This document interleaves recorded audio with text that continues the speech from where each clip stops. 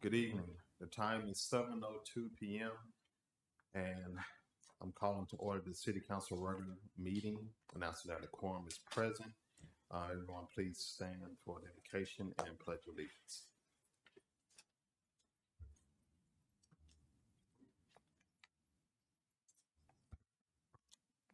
But everyone, please bow your head and close your eyes if you like. Heavenly Father and gracious God, we invite your presence as we gather. We pray for your wisdom and for your guidance in all the business that we conduct and affairs that we will bring up and discuss. Give us compassionate hearts that we might make decisions for the benefit for all for who we serve.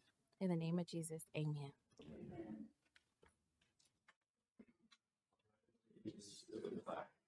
United States of America, and to the republic for which it stands, one nation, under God, indivisible, with liberty and justice for all. You may be seated. Let's see, non-agenda item. Public comments are on the white card. The yellow card is the agenda item public comments.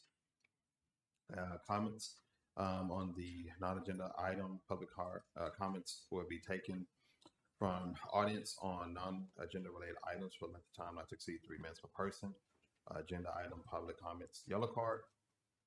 These comments will be taken from audience on non-agenda and agenda items combined for length of time not to exceed 5 minutes total per person on items, except for public hearings. Comments on public hearings items must be made when the item comes before council and not to exceed 2 minutes per person.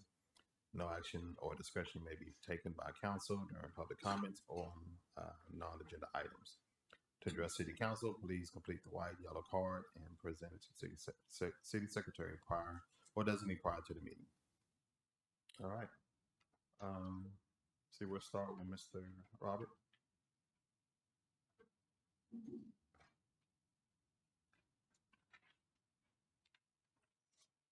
Let's see, sir. Yeah, 5 minutes. Thank you, Mr. Mayor. My name is Robert Battle. If you'd like to hear some truth about what's been happening in our city for the last 50 years, please go to my Facebook page, Manor Community Coalition. And you have to search down, and they're long essays. If you want Cliff's Notes, don't go there. If you want to see pictures of your cat, don't go there. One thing I want to understand is what a public hearing is.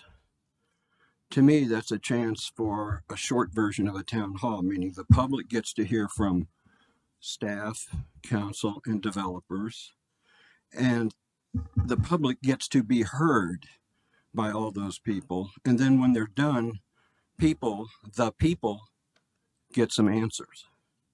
So during my public hearings, I'd like to stand near the podium and wait to get my answers, if that's okay.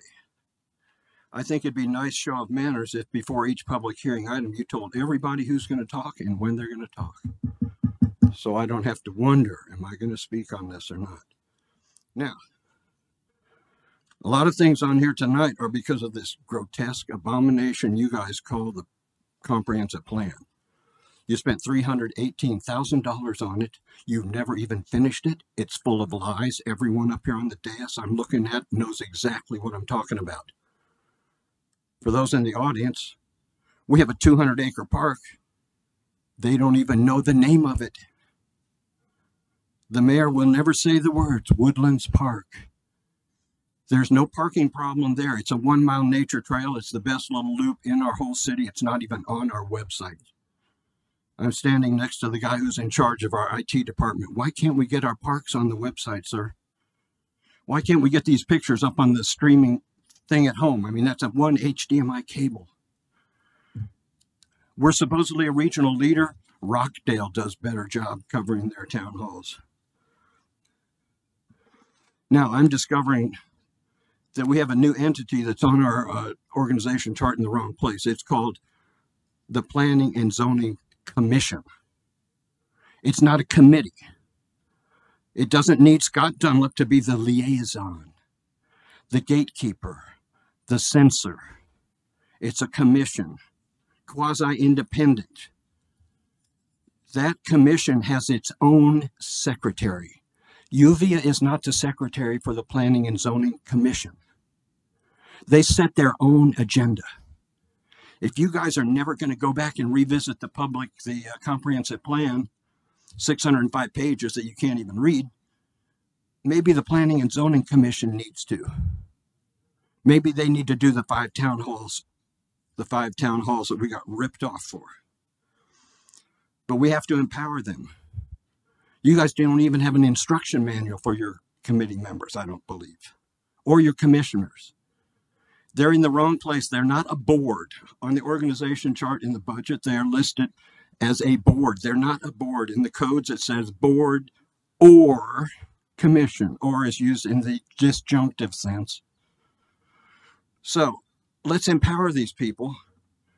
You guys don't have time to do this job the way it's needed. I propose that we start paying our council members $40,000 a year, and you guys do this during the day. You just passed a thing. Here's Scott Dunlap's his strategy. He puts like 25 things in an agenda item, like the one he did about parkland and parkland, and you guys are just overwhelmed, have no idea what it is. So what do? Well, if Scott Dunlap wants it, we'll vote for it. You guys don't even know what the word historic district is. It's been a historic district in Old Manor since 2017. The words historic district are not even in the comprehensive plan. Do you hear what I'm saying? 95 townhomes by the cemetery is not historic. 400 apartments right here, 1,500 people, 716 cars next to the Lions Club. Are you kidding? Who are you kidding? Do you not understand we have a traffic problem right here already? And you want to put 716 more cars there? You saw what happened in the fire in Hawaii. We get winds like that here. I've been in California during forest fires. I've had to evacuate 3 times in California. That could happen here like that, man. If we got the wrong breeze and the wrong wind and the right sparks, those people could never get out of there. Now, I'm not sure what parkland and this ordinance number 714, really how it finally shook out. I don't think anyone does know. The lawyer that gave an opinion on it has no idea. I'm talking about Audrey Guthrie. She had no idea whatsoever. Thank you, sir. Thank you. Next, we'll have Ms. Dow Davis.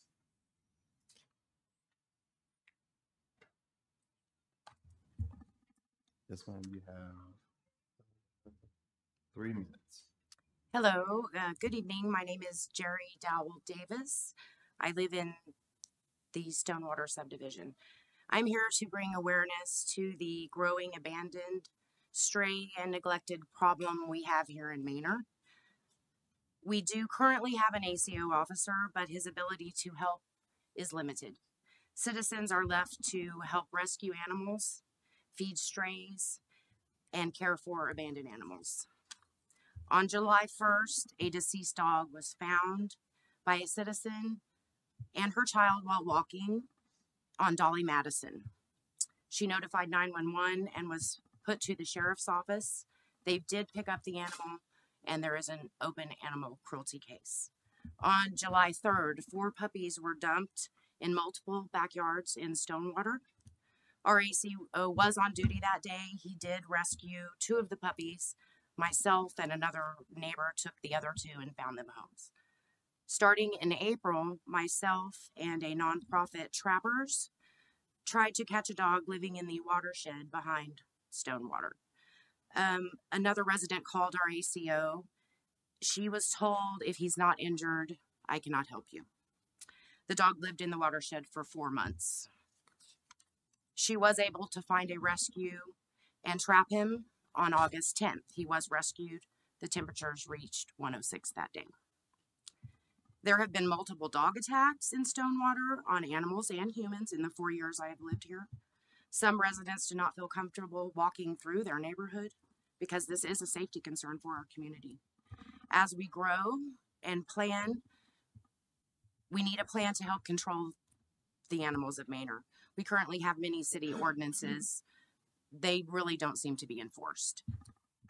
There are no services offered to residents. vaccination clinics, rabies clinics, spay and neuter clinics. These are no cost to the city. These are usually nonprofit organizations that come to your city and offer the services. As we grow, the problem will grow if not planned for. We have many new businesses coming to Manor. Will they be left to deal with the problem the same way the residents are? We cannot rely on ACC to help with Manor's animal problem. As a growing and forward-thinking community, a new plan towards animals and the way they are treated is needed. Thank you for your time. If you have any questions, I would be happy to answer them. Thank you. Thank you.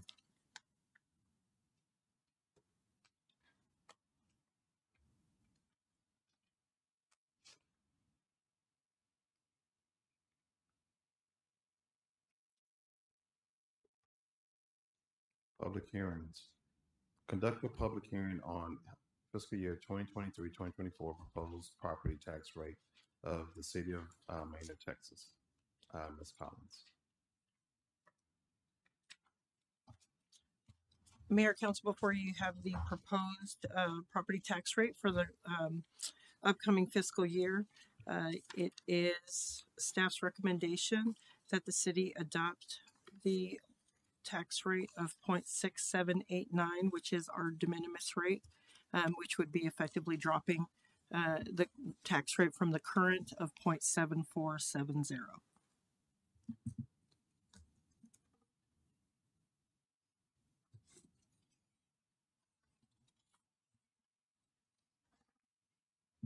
And even with the decrease, the average home that is valued at, appraised at $273,000 would see an increase of $41.22 over the course of the year.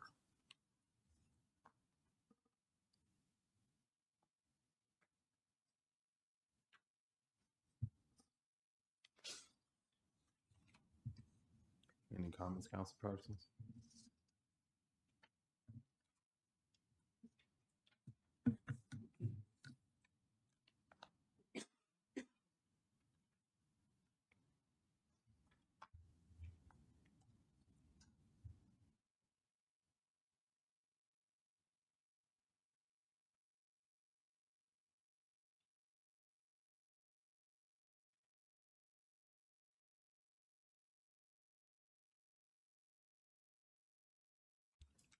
I'll start. I know we've had some workshops and talked about this. I do have concern of as far as how big of the drop is. One, because at some point in time, like I said, we're looking to add different things. We got some bond stuff that we're looking at, and my concern is if we drop too low, then we won't be able to staff the programs that we're trying to bring to the community. And then we'll have to ask the community to raise the rate later on, and I'm not sure that we'll get that support if we drop down too far. Based on, and we're talking about just the programs, or are we talking the The bonds, programs or want to have staff. So if we're talking about additional staff for programs, some of the facilities we're looking at, animal control center, all those kinds of things, they're going to require staff. And if we drop too low, we'll be doing a huge savings, but then we'll be putting ourselves further out to be able to staff some of those positions by going that low. And if we find ourselves, if we need to go back up higher, then we would then have to go back to the voters and ask the voters to raise the tax rate up so that we can get the money to staff, those things that we're trying to construct facilities on. So that's my concern is we said last year that we're looking at an incremental decrease, easing down, so that we could ensure that as we're building facilities for public use, that we can staff those departments. If we go too far, we'll null out and we won't be able to do that. That's my concern. Every department in here is growing, city services and needs are growing, and if we go too far down, I just don't think we're going to be able to get the support to go up the way the economy is. well, I can tell you that with the assistance of the financial advisor, Chris Lane, we did build in a 5% into the O&M over the course of the next 30 years. Really, our short term is a 10-year, and we did include a 5% growth into the O&M to help with the staffing needs as those facilities do come online. But I don't know that we saw those projections in. You did. It was in the chart that was handed out. Well, we saw that one, but we had projected further out when we were looking at those.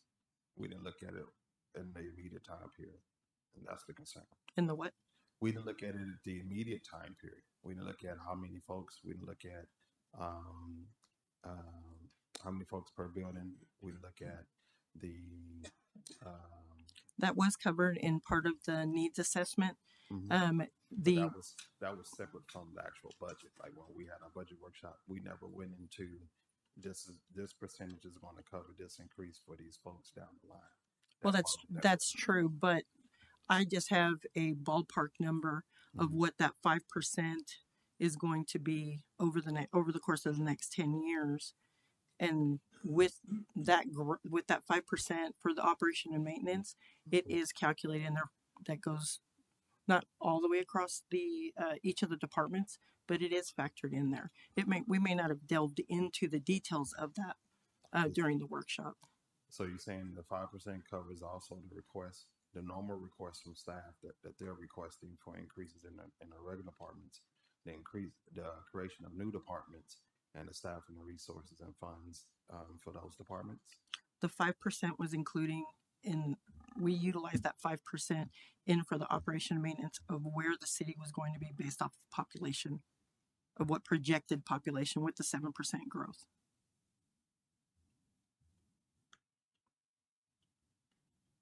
I don't feel comfortable doing it, going that far down because we didn't do a side by side with it. So I can't ask the questions comfortably on it. That if we construct a facility, like one of the ideas we've been talking about is a facility that's going to have the animal control and all that kind of stuff. So we construct that. I have not seen it side by side that our tax rate would show that we can cover the cost of the staff and the ongoing cost of growth for that. So if we go higher than the 0.6789, we will have an election. That's what I'm saying. If we go, we'll have an election on the tax rate, and the tax rate will not be in effect until after and we'll call a special election. Well, no, because we can do what we did last year. That's how we handled it last year.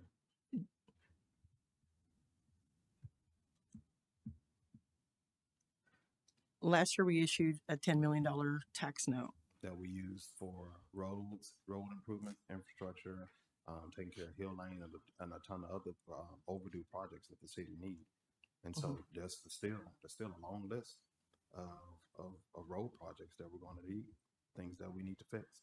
And so if we're able to take advantage and use these resources to immediately attack the long overdue projects, whether it be with roads, infrastructure, water, wastewater, drainage, and that's my thought, is that would be a better use than dropping down with those numbers, and then at some point in time, going to have to come back to people and ask them for an increase, because we just don't know what the market's going to do. But what we do know is if we keep going down incrementally, we can do the things that we're doing to take care of those roads. We have a long list of capital improvement projects, water and wastewater, that we really need to do to ensure that we're safe and good to go for years to come. That was my comment at the board workshop, at our workshop regarding that. I think going down incrementally, I said last year, saying again this year, dropping down too far puts us in a situation where we won't have the resources, and we're going to have to, at some point in time, ask to go back up, and it's going to be too difficult. And we also don't want to do that in those projections. Not be able to fully staff people, have to let people go. On top of doing compensation increases to get all of our employees to market rates so that they can have a livable wage and be able to afford to stay here. There's a lot of things we're doing financially, and I'd rather not take the chance. We're being conservative with the rates. We should be conservative with our decreases so that we can ensure that we're taking care of things that we need to. Well, the decrease, and maybe I was under the wrong impression of the 30 million in bond issuance that, we could be doing. So are you saying that that's on top of that? What do you mean? Well, you're mentioning additional projects. Is it more than the 30 million that we had already projected out? In those obligations? Yes. Well, are you talking about a list of bond projects and Yeah. CIP? I'm just trying to understand, just to make sure that I give you Well, I give yes, a correct the response. capital improvement project list is extremely long. So there's a ton of stuff that we do. Plus, we have our list of road projects that we've kind of estimated out that we want to fund through a number of different either local funds or rebates from Capital Metro that we got from there. But there's still a long list of other roads in the cities that needs to be done. There's a lot of long-term requests for sidewalks. So if we went and did the same thing, we could start knocking off those long-term projects that we haven't had a chance to get a hold to for downtown area and elsewhere. So that's why I'm not a fan of just dropping out when we can afford to get the bond, keep our rate incrementally going down, and then also take care of the major things down there. Like we said a couple of months ago, we announced that we were fixing a good block of streets down this way, and so we can take on a whole nother set of streets that we haven't been able to because we're having to wait to the next fiscal year. Well, if we incrementally go down and we go again with the 10 million bond cash, then we can or CO bond or COGO, whatever it is. If we do that, then we can take off a whole nother long list of projects that have been long overdue. Put up sidewalks, look at drainage stuff. And I understand your concern. I was basing the tax rate based off of the order of projects of how we wanted to do them. That was it. Okay. Other comments?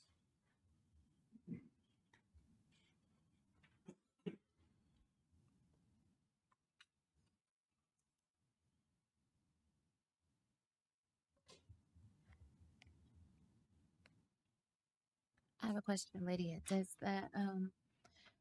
if the community had any comments about this, would they contact you directly, or would that have been directed to someone else of the city Questions about? about the tax rate? Or Yeah, just they could knowing? have contacted me. Yes. Okay. Has anyone done that No. within the time frame? No.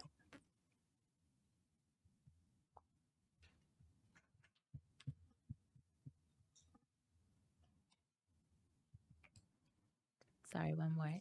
Yeah. If by chance, if the tax rate stay the same as it currently is for this past fiscal year, then that's something that would go to election because it's going above what the amount is now.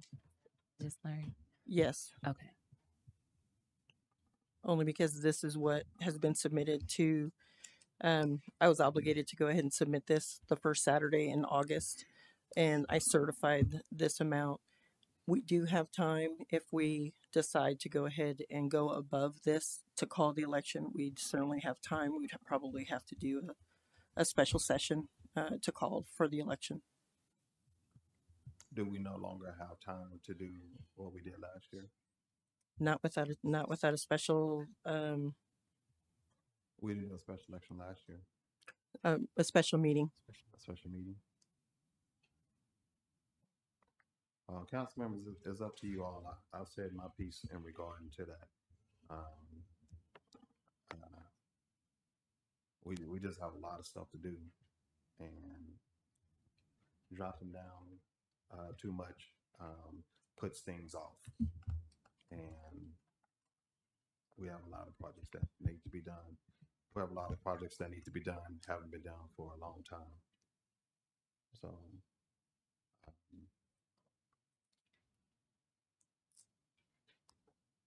And I would say, Mayor, Council, to the whole budgeting process and how we got to, we were 2.1 million out of balance. And so we took every option that we had to bring you a balanced budget. And that was the key without cutting positions and cutting programs. And in the midst of looking at trying to give you a balanced budget, if we were to keep the levy tax rate at a 0.7273, we'd have to go back and find an additional $1 million in cuts on the O&M side. And if we issued the debt, so that was something we wanted to make sure we looked at as far as issuing debt, we could do so. But we also know that's going to be an impact on the O&M, where we may have to have an offset to where we're going to have to reduce something on the O&M side to go up. So we wanted to make sure we took that into account to give you a balanced budget. And as you're saying, Mayor, we went through yeoman's work last year to kind of keep it where at the 0.74.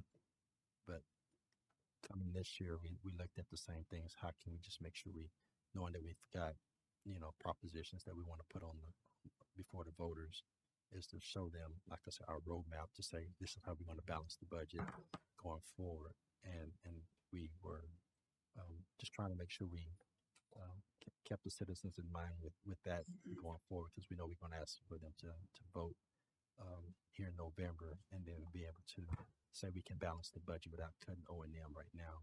Because if we add people, more likely we have to reduce people.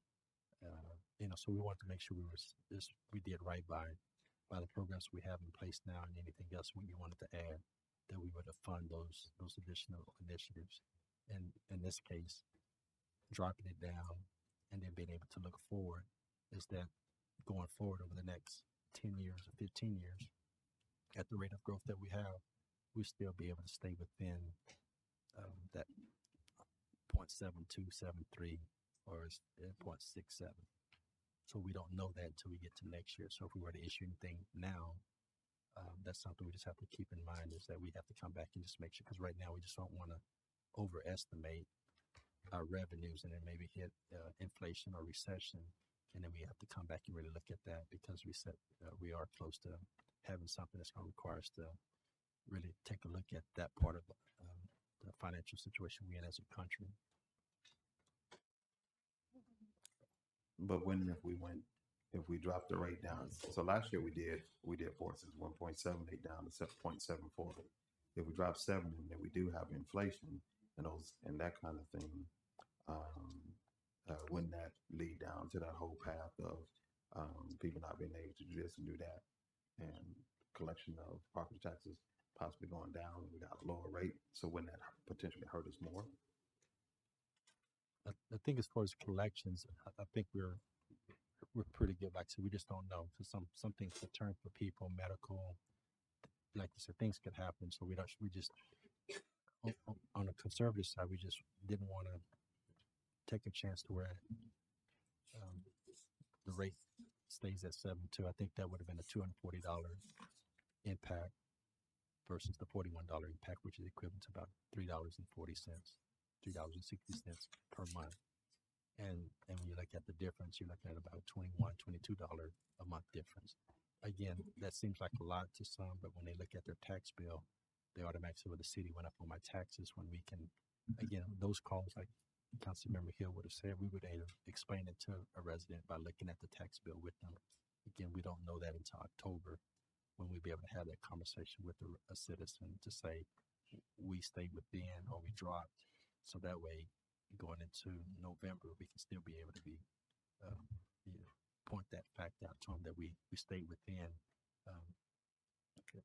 within the rate, or within the guideline we got from the council, to say we want to do things, but want to make sure we do it without having a substantial increase. And again, as the mayor said, if we want to look at that, this is some projects we have to identify to be able to come back and say, if you want the 0.72, we have to look at that impact on the O&M and be able to find those offsets to make sure we still keep a balanced budget for you to approve. Okay. Other comments? Questions?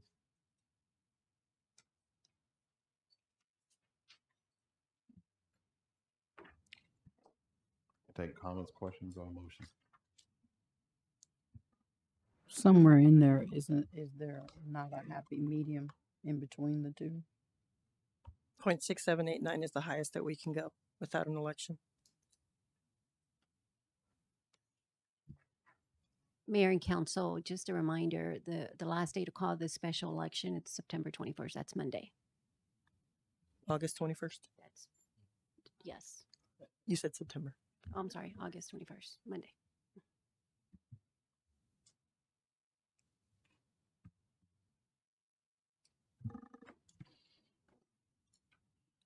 Take a motion to close the public hearing, or more questions or comments. And also just to give a little bit of the historical of the tax collection rate. The year of COVID, we had 100% collection. In 21, we had 101 collection. In 22, we received 100% collection. And as of 2023, it's also anticipated at 100% collection.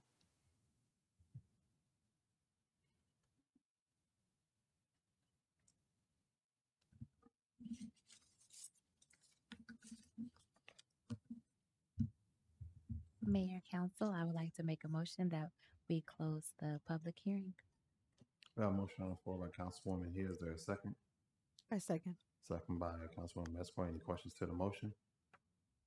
Any questions to the motion? Being none, all in favor? Opposed? Motion passes.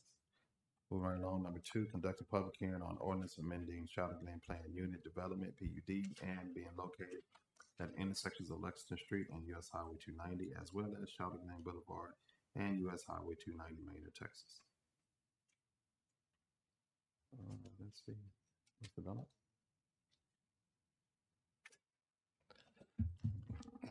Evening, Mayor and Council.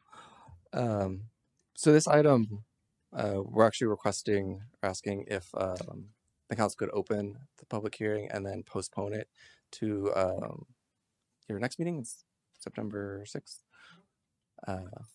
We got some additional information regarding the plan, and so we're just kind of doing a little gathering, talking to the developers, and making sure we get all the information for you. So. We have a motion on the floor.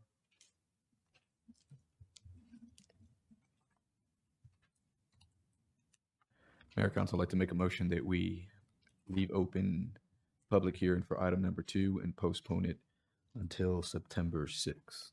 We have a motion on the floor by Councilman Moreno. Is there a second? Second. Second by Councilwoman Weir.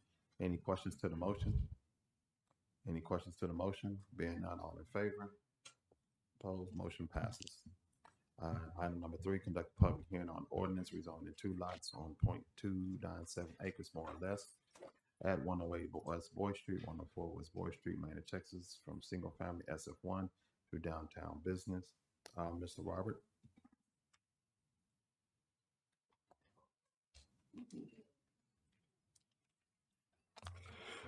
Thank you, sir. My name is Robert Battle.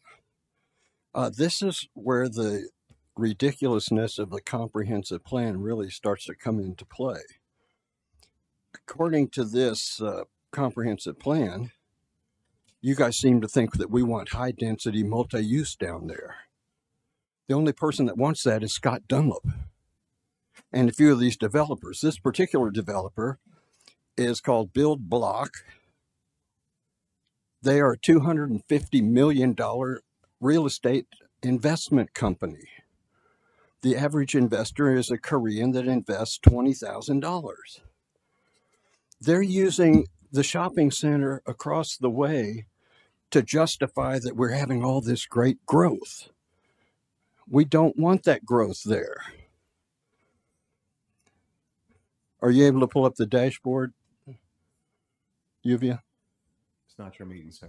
Pardon me? You're addressing council. Oh, this is not my meeting. Thank you for sharing that with me. Okay, this is a public hearing, though. I'm trying to get some answers. Will I be able to get some answers? But it's still our meeting, and you're sharing your public comments about the development. So please stay focused and talk to them. I was trying to look at something about the development. My God. Okay, and here's another goofball thing.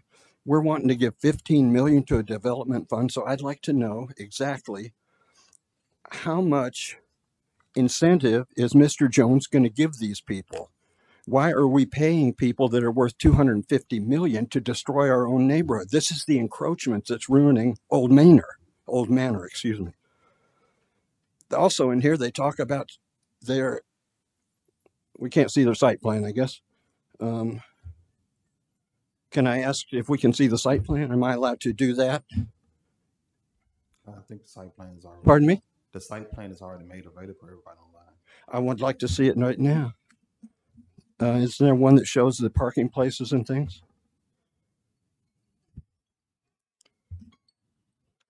We don't get to see the parking places in this site plan. Your time has passed, but I'll let you ask your question related to the site plan. What is it specifically you want to ask me?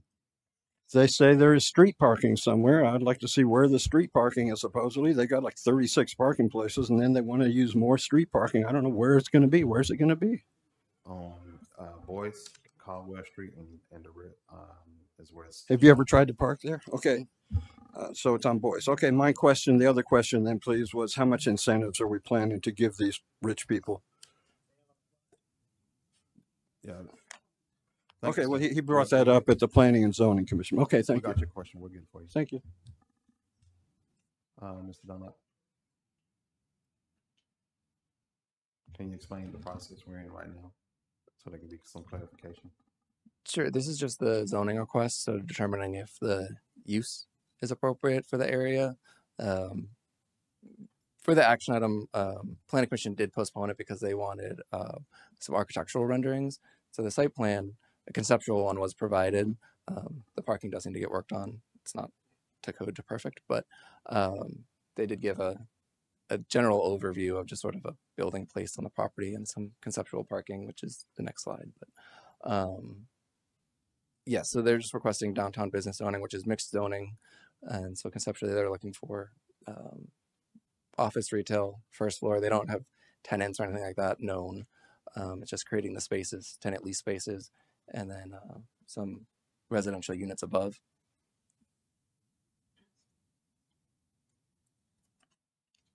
How does this line up with our land use map for that area? It is consistent with the comprehensive plan. This area is on the future land use map as downtown business, essentially. And so it aligns with all of the comprehensive plan in terms of what the activities downtown and the mixed use downtown and sort of increasing densities around the potential future Green Line transit stop. Okay. Questions, comments? Council?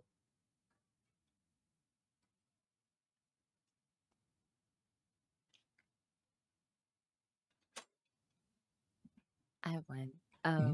Did any of the people who were in the neighboring area, did they have any comments or concerns or reach out to you about this development? No, not that I'm aware of.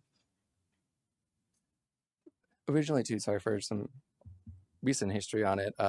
This did come before you all before when it was just the corner lot. And it was recommended for denial by Planning Commission because they were concerned there's a house in between. So Eric Davis property that's under construction right now on Lexington. This is behind that on Boyce. And so there's one house in between and there was concerns about setbacks and kind of adjacency to that use. And so this developer, this owner, reached out to them and was able to purchase their property. Not sure what they paid for it, but they were able to close on that. And so that satisfied the Planning Commission's initial concerns regarding, adjacency to a single family home. But this postponement was, they just wanted a little better renderings. And the developer said they can provide those. So are we postponing this one? Not the public hearing. I mean, you're welcome to keep it open again until the next meeting, but the action from, or the recommendation from Planning Commission was a postponement, so they haven't taken an action on it. It'll come back to them at their September 13th meeting.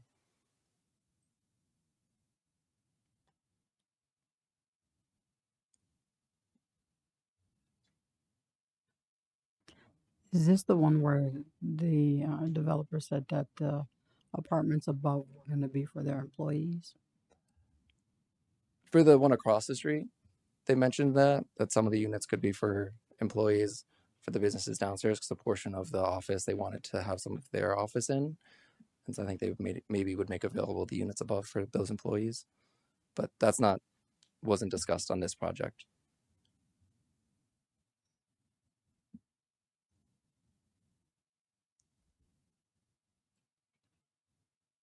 questions?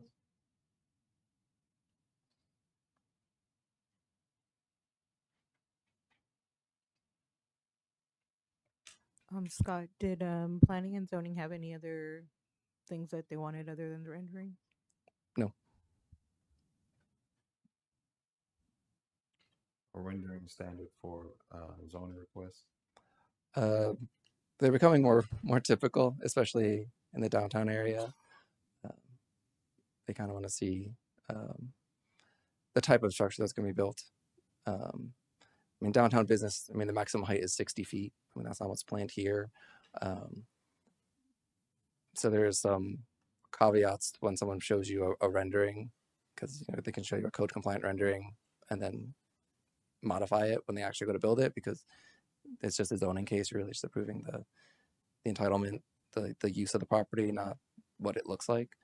But the planning commission does like to understand, have a better picture, literally, of what they're wanting to do. Okay, council. So you all have a choice in how you make your motion.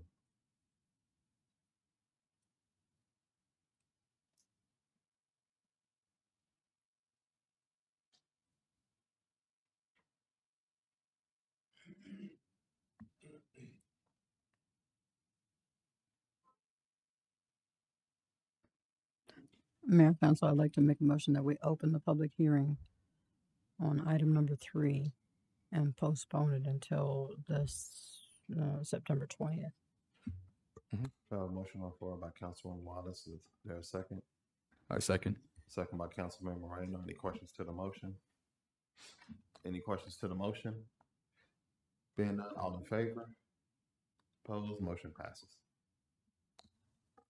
All right, move right on. Item number 4, public hearing on an ordinance rezoning one lot on 0.132 acres more or less, being located at 209 Lexington, Maynard, Texas, from single family SF1 to neighborhood business. Mr. Robert.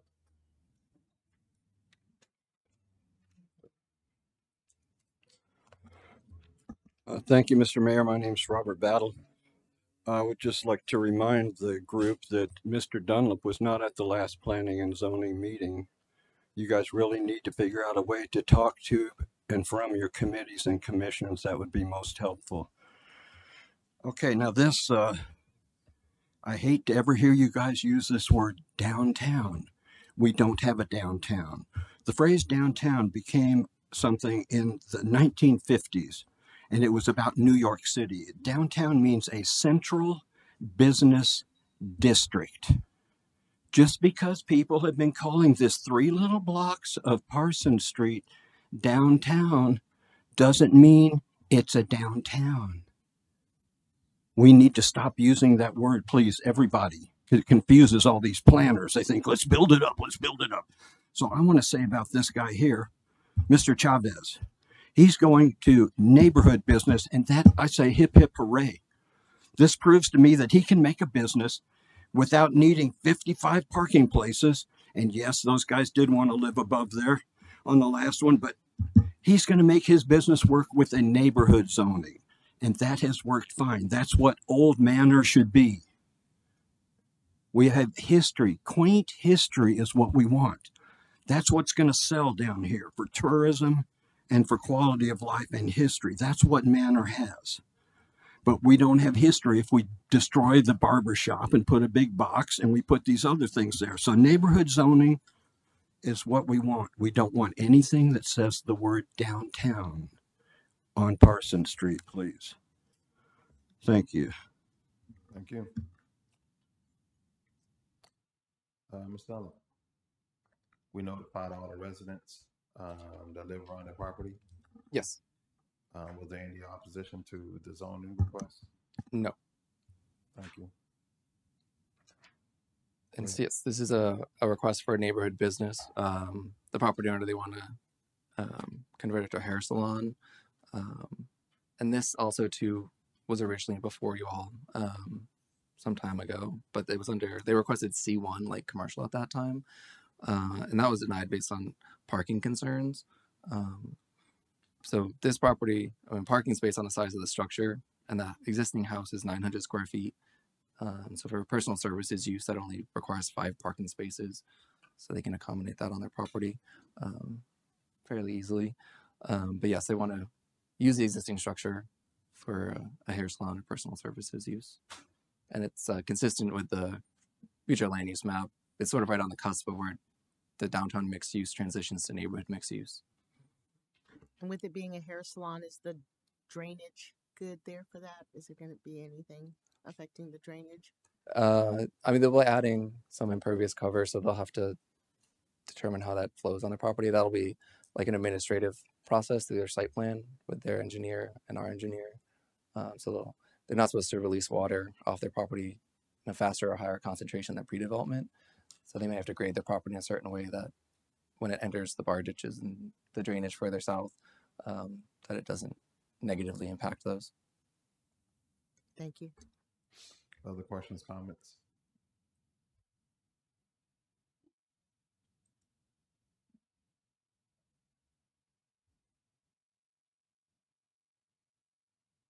We do have a number of hair places Mhm.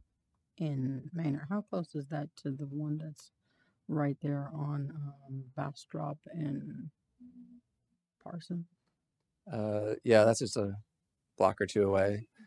So, but we don't necessarily regulate the specific use like that. They just fall under any of the permitted uses of neighborhood business, and a hair salon would fall under personal services. So, as a small business, they can Okay, they see a thank market you. for it. So,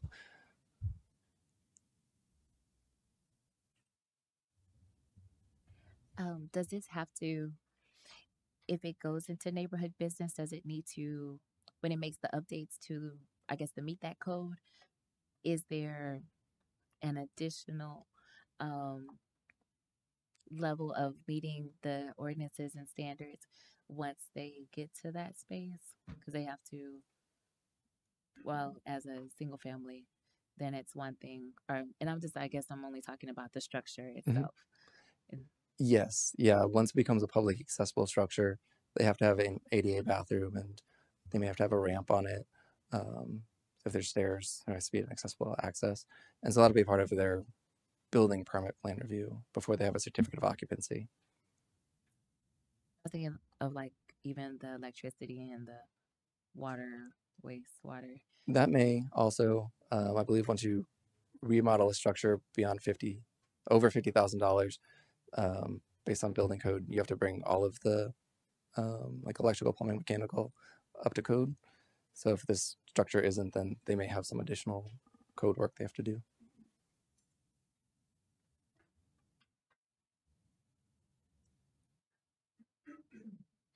Other questions? I'll take more questions or a motion.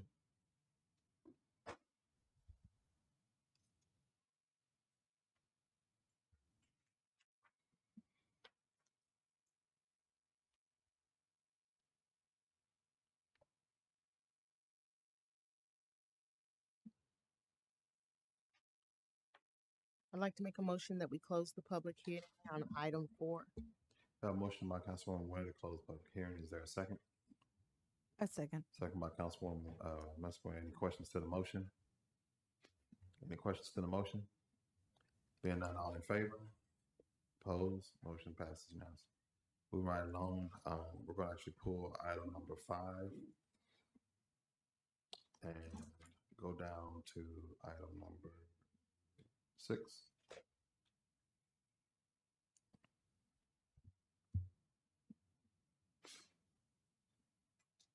Conduct a public hearing on a short form final plat for one lot on 0.23 acres, more or less, being located at 707 Bastrop Street, Manor, Texas, with variance to allow for 40-foot lot with 20-foot front setback, 5-foot setbacks, side setbacks, and 10-foot rear setback, with a depth to width ratio of 6.25 to 1. Mr. Robert.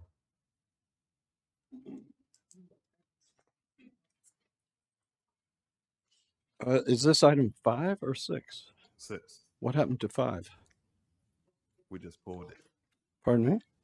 We pulled it. Oh, you pulled it. And I'm sorry, I must have missed that announcement. Okay, so let me talk about number 6, if I may. If you're able to bring that other map up with the aerial view, number 7, I guess it is. This will work good here. Now, the interesting thing about this is that every one of these little alleyways, and this is just a little segment of Old Manor. On the far right there at the top is the Martin McVeigh Cemetery. On the far right, the post office is just above there. You want 95 townhomes over there. But see all these alleys? Those basically have been abandoned by Manor. And I want to give all those alleys back to the property owners and basically create the property line in the center of the alleys. And I don't want people to incur more taxes. So we want to do this by adjusting the easements. I had this problem when I wanted to back up to my edge of my alley with my storage building about 5 years ago because it's abandoned property. There's an electric pole there. The people of Old Manor have been mowing these yards for like 50 years. The city doesn't do it. To me, that means they've been abandoned. And I think we should do this as a land rush and give back for all the 50 years of never doing anything for our roads. Let's give everybody another 5 to 10 feet of backyard everywhere in here. And so I'm in favor of doing some variances, but this neighborhood here, and this needs to be a tiny home neighborhood. Tiny homes are the most hip happening thing right now. And that's what we should put in here. Tiny homes, historic looking tiny homes. And this will be a happening. I call this neighborhood West Lexington. Since I'm the mayor of Old Manor, I can name the neighborhoods.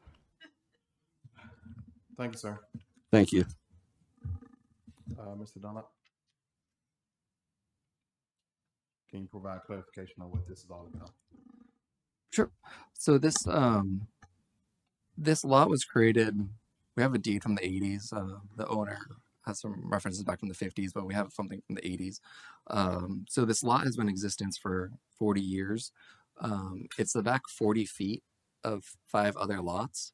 And so really only the first lot on North Bastrop fronts on a public right-of-way.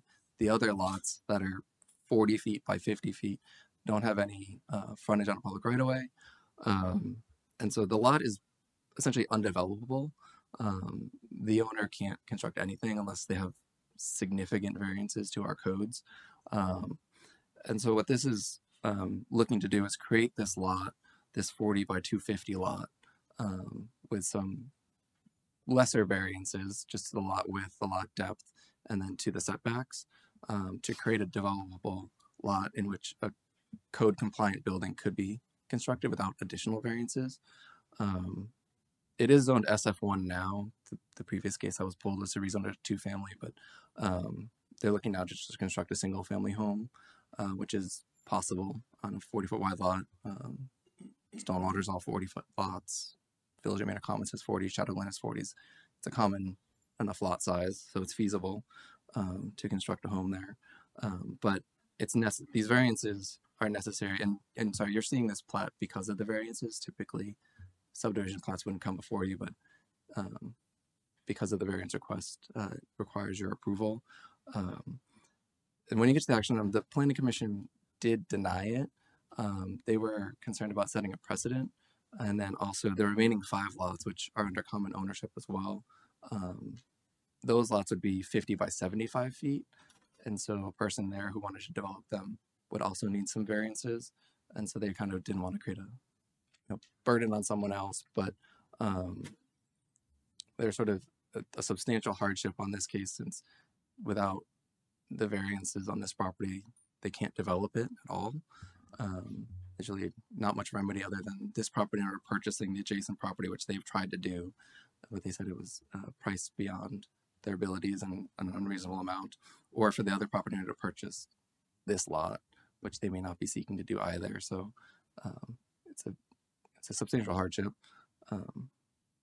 Yes, if you have any questions, happy to answer them. Any questions?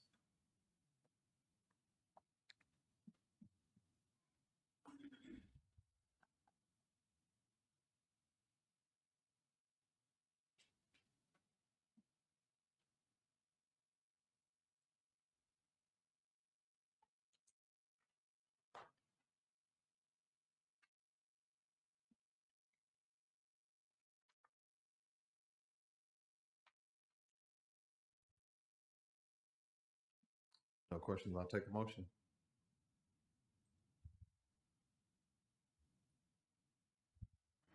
Mayor Council, I'd like to make a motion that we close the public hearing on item number 6. We have a motion on the floor by Councilwoman Wallace. Is there a second? I second. Second by Councilmember Moreno. Any questions to the motion? I have a question. Yes, ma'am. Did planning and zoning, did they disapprove the public hearing closing, or is that just for what was presented to them? Their action item, they conducted the public hearing and did that and closed it. And then when they were on their action item, which is later on your agenda tonight, they recommended denial. Thank you for the clarification. Any other questions to the motion? Being none, all in favor? Opposed? Motion passes. Number 7, conduct a public hearing on the subdivision short form final plat for the Los Stratas North Subdivision 2 lots on 0.769 acres more or less and located at 13301 East Highway 290 East, Maynard, Texas, and being filed with a variance from Maynard Code of Ordinance, Chapter 10, Exhibit A, Article 3, Section 45, 6, and 7, relating to a lot shape. Go ahead, Mr. Dunlop. Sure. So this is another plat with a variance. That's why it's before you all instead of just that planning commission. This one is right at the corner of Greg Maynard and 290. So there's like a car loan place there, the one with the red roof. So that's one of these lots. The prior Al-Noor Muslim Center was there. And so they're looking to plat 2 of the lots. So they have 3 lots. There's one right at the corner, and then that's already platted. And then they're creating these 2 other lots to create 2 pad sites for future development. One, there's existing car loan place on one, and then another property that they're looking to have a retailer come on. But there's a 30-foot wide easement that goes to the property. So the water line that goes up to the Shadow Glen water tower and supplies that mud as well as Presidential Meadows goes through this property. And so it sort of created an angle to all the lots. And so just due to the lot shape and the extreme angle, they needed to request the variance for that. And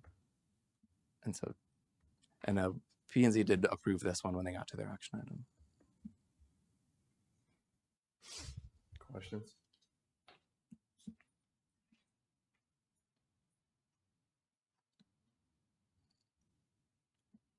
Scott, is it only the only variance that I see is the shape? Mhm. Is that okay? Yes.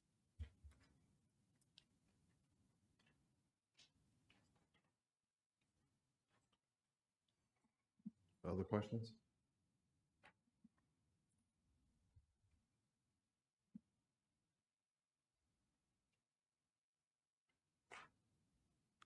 I take questions on a motion.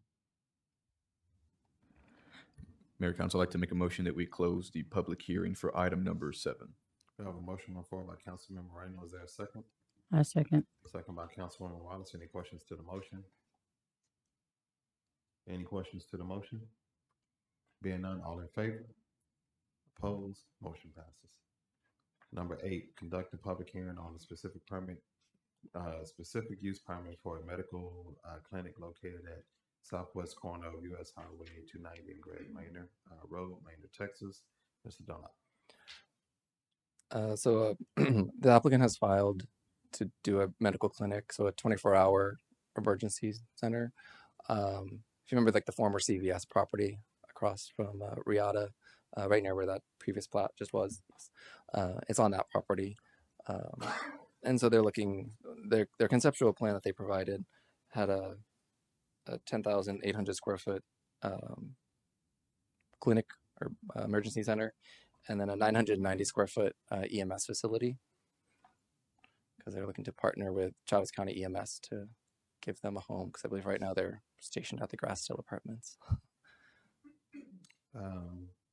Council, you may or may not remember, we've had conversations. We talked about the arrival time for EMS. Definitely think we talked about in public safety because they don't have a home out here. So city staff is more and Dunlap and others have had conversation with the entity looking to do this project and Travis County folks to try to figure out how to make this opportunity happen where our EMS can be local so they don't have to commute all the way from Austin to save lives. So that's kind of the reason why you see the piece with the Travis County EMS facility. So they have to have a place to reside. And currently their home, I think, is because the SD12 is growing, they don't have space to house them anymore. So we didn't want them to be permanently out of a home. So we've talked to some partners, and this was the solution that they came up with. Questions?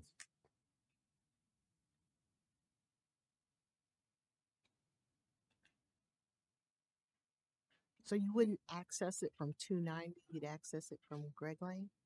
Yes, so they're using existing streets. So Greg Manor or Threshold, which is the smaller street that's right next to AutoZone. Yeah.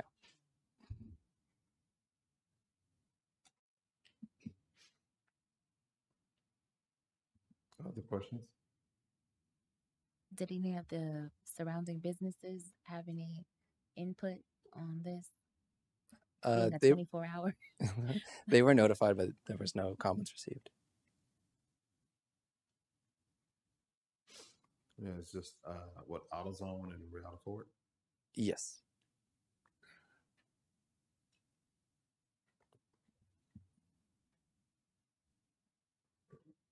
Other questions?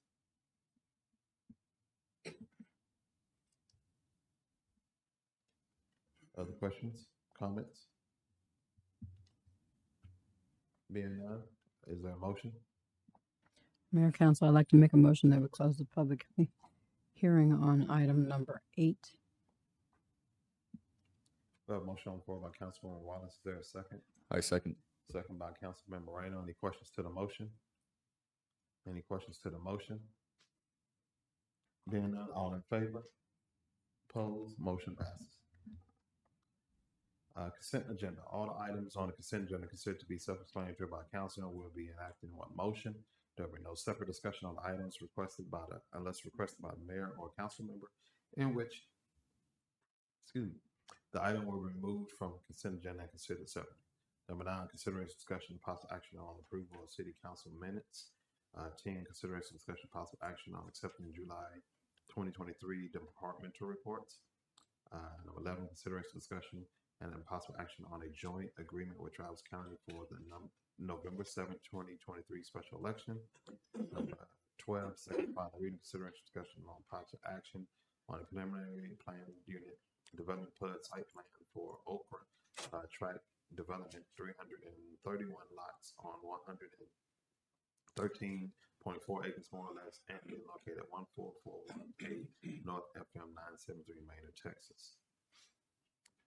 Is there a motion on the floor or a request for item to be pulled? Mayor, I'd like to make a motion that we approve the consent agenda. We have a motion by Councilwoman Mesquite to approve the consent agenda. Is there a second? Second. Second by Councilwoman Ware. Any questions to the motion?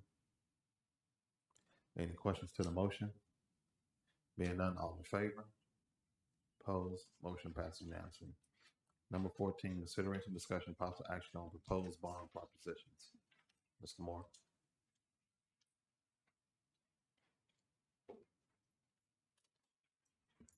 Your council, we're able to bring this item before you. Greg is going to fill in, but just want to kind of set the backdrop. Before you saw this was left blank, and we had a couple of meetings where we identified propositions and the estimated cost. And the item before you is to identify each proposition and the dollar amounts that was needed to bring this item for your support. Yes, sir. I'm primarily up here to answer any questions or address any thoughts or concerns with the proposition language. And if I could, I would like to request that on Proposition C, which is at page 4 of the ordinance, that we insert the word new right before City Hall. If y'all don't have an objection to that. I don't. Any council members? Okay. Okay. No objection. Okay, thank you. We drafted these propositions to try and capture, I'm sorry, I don't know how loud this is.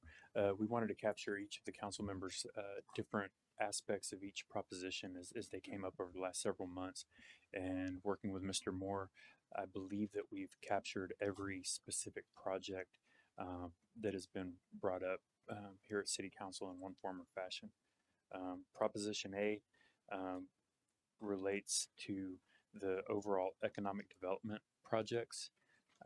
It calls for up to $15 million in bonds, and this would fund acquisition of property, making of grants and loans to commercial entities, and also making improvements to utilities and streets that are directly related to economic development projects. Proposition B relates to a new recreation center and related parks and recreation improvements. I believe we caught everything in there. It covers the gamut of parks and recreation, from trails, park improvements, ancillary facilities, a ballpark with also ancillary facilities. I'm thinking like concession stands and stuff like that. Basically everything that you would need to have a successful Parks and Recreation department is included in this. That one, of course, is for $61,695,000. Proposition C concerns a combined facility that will serve as a City Hall and Public Library. And that is for $90,105,000. It covers acquisition of land, design, planning, all the way up through the completion of construction. And we also added maintaining, and as we did in Proposition B, so to the extent that there are funds remaining after construction, there will be funds accessible for maintaining that facility. Thanks for going through those.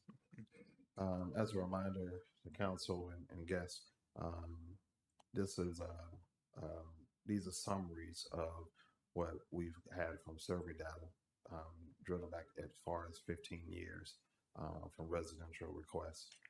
Rec center and public library, meeting space for public have been the top requests of our residents for many years. And so we've spent a lot of time, years working to get to this point.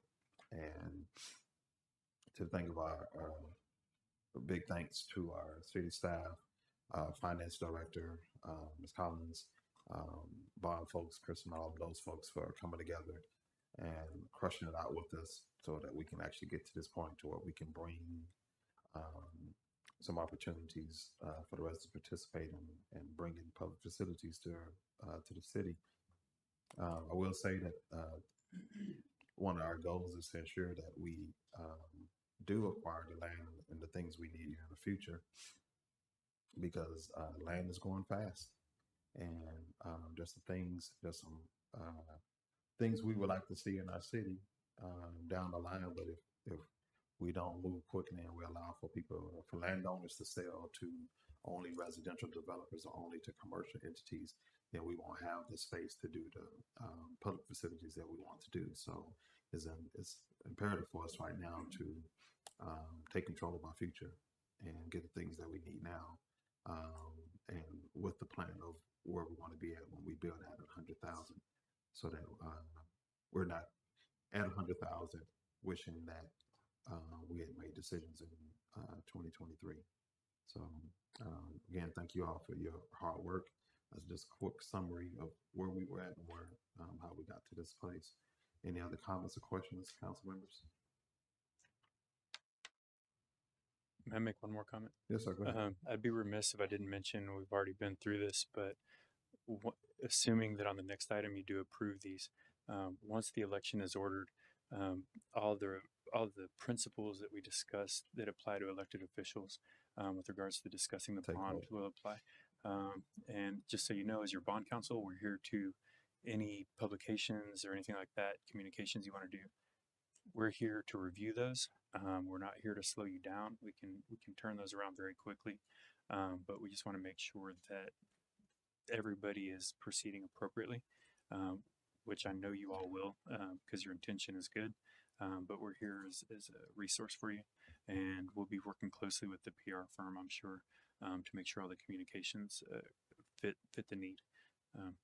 So the when we go to it starts now. Yeah. Yeah. On your own time, on your own dime. Yep. Other than that, only the approved messaging goes out. you Yeah, know. and I think the one thing I wanted to mention, I'm sorry to interrupt.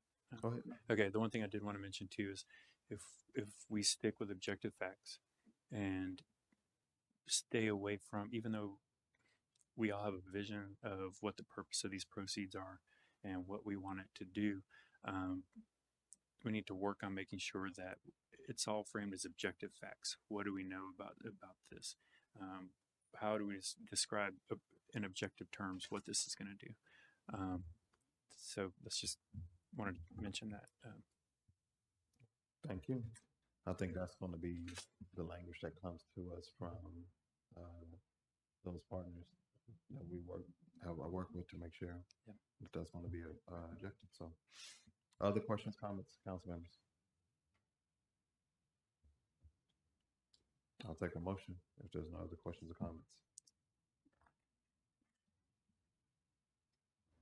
No, sorry, one more. If we could Go ahead. actually put this, is this the item where we're voting? Where you're voting on it? I'm asking for a motion. Okay.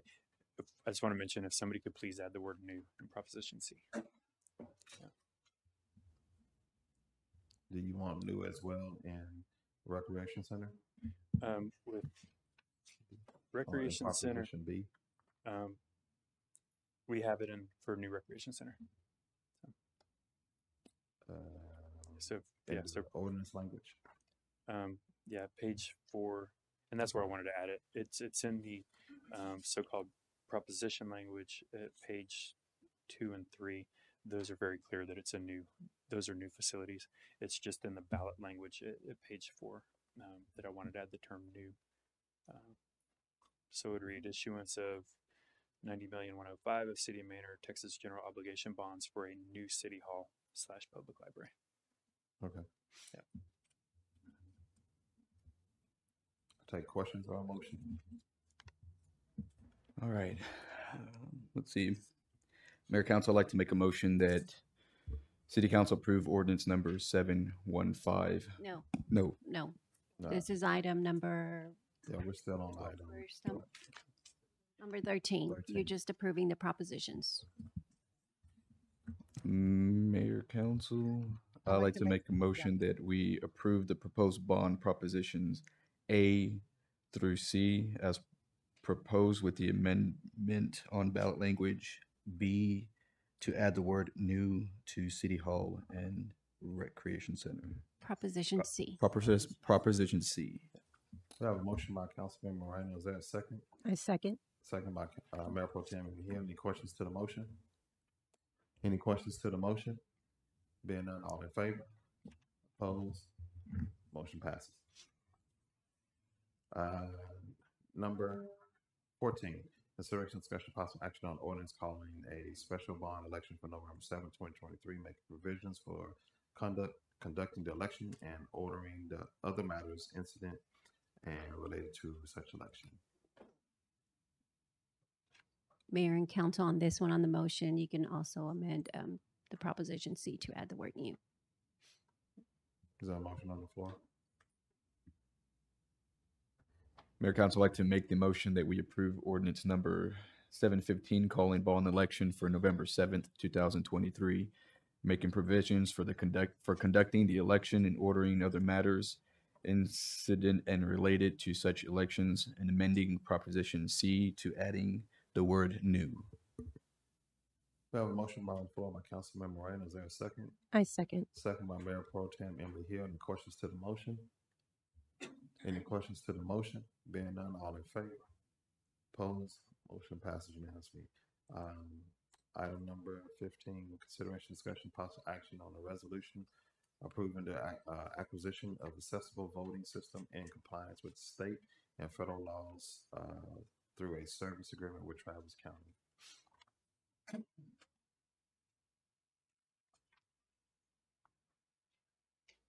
Okay, this just puts you as the chief election officer and all that good stuff on number 15. Yes, it's a standard a standard service agreement with Travis County. We just had to approve the resolution after the election was called. Okay. So And they're actually we have to approve the new voting system they're putting in place, and that is needed by action. Say again. Travis County is having a new voting system. So each entity the council has to approve it by resolution. Oh. Yes. Is that a motion? Mayor, Council, I'd like to make a motion that we approve resolution number 2023-30, approving the acquisition of an accessible voting system in compliance with the state and federal laws through a service agreement with Travis County, and authorize the mayor to execute the election agreement. We have a motion on the floor by Councilman Moreno. Is there a second? I second. Second by Councilwoman Wallace. Any questions to the motion? Any questions to the motion? Being none, all in favor? Opposed? Motion passes. Let's see. All right. Number 16. Consideration, discussion, possible action on ordinance levying ad valorem taxes for the use of and support of municipal government of Maine, Texas for fiscal year beginning October 1st, 2023, ending September 30th, 2024. This is connected to the public hearing which took place.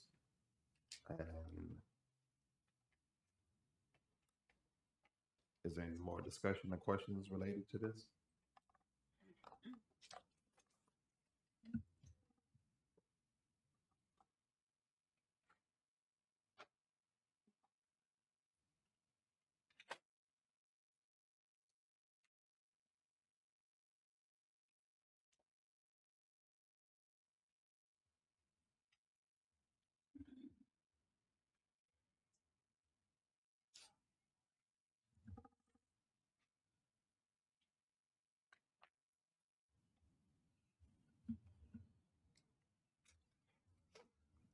Any questions about to this?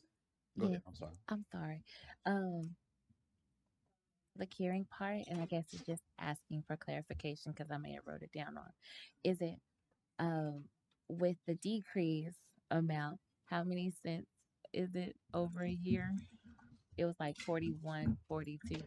Is that's the amount that it would be for over the span of a year? I think you said that, but I didn't. So for the operation and maintenance during the workshop, there was a draft form of the bond issuance and how it would affect the tax rate and how it would affect our operation and maintenance. And Chris Lane had put in and worked in a 5% growth for each year on the operation and maintenance.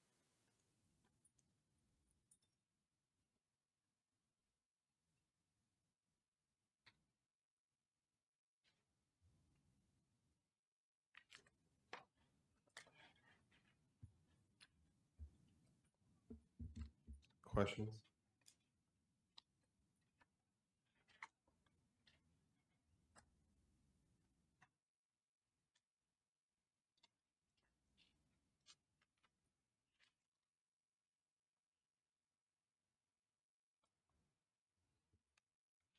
Questions or a motion?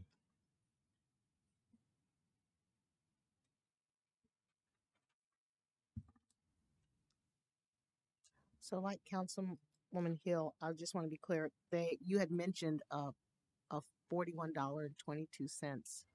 Was that for the year for the house value of some, could you clarify that again for us? Correct. For a house value of $273,022, they would see a yearly increase of $41.22.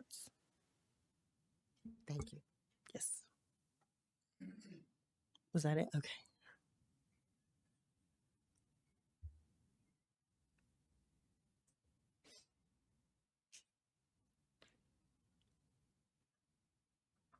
Other questions? Motion?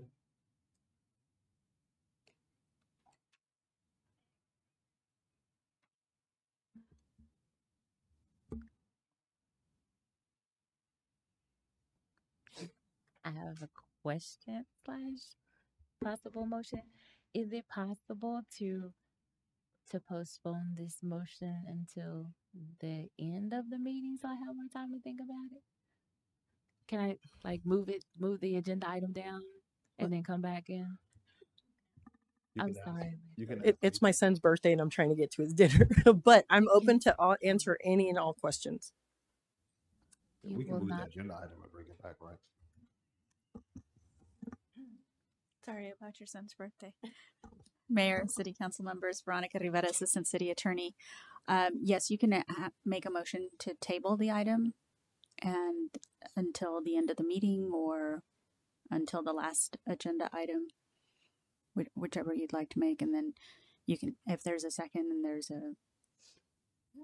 and the motion passes, then you can table it till later in the meeting. Would our finance director be required to stay for questions? If you think you're going to have additional questions, then you would have your finance director here. Okay.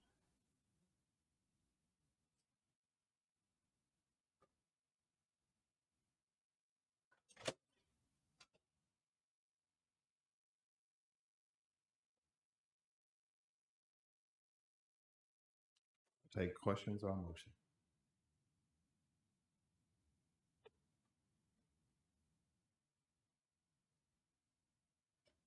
Mayor, I'd like to make a motion that we approve ordinance number 716 for fiscal year 2023-2024 proposed tax rate.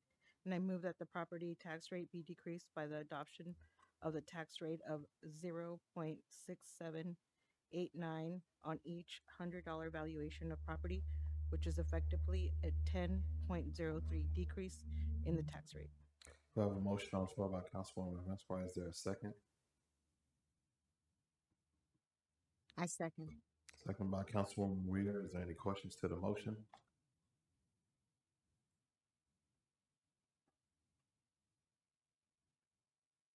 Is there any questions to the motion? No questions to the motion? Being that, all in favor? Opposed? Motion passes 4-3.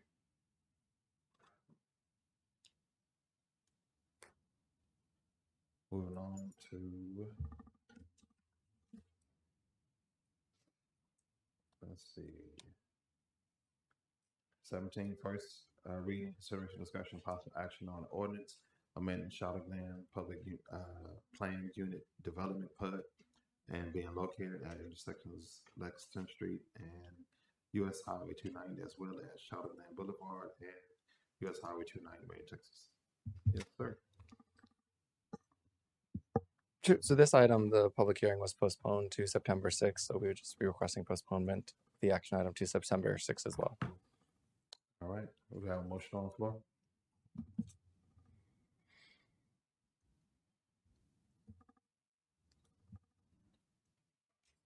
Mayor, I'd like to make a motion that we postpone item number 17 to the September 6th meeting. We have a motion on the floor by Councilwoman Vesper. Is there a second? I second. Second by Councilman Moreno. Any questions to the motion? Any questions to the motion? Being none, all in favor? Opposed? Motion passes.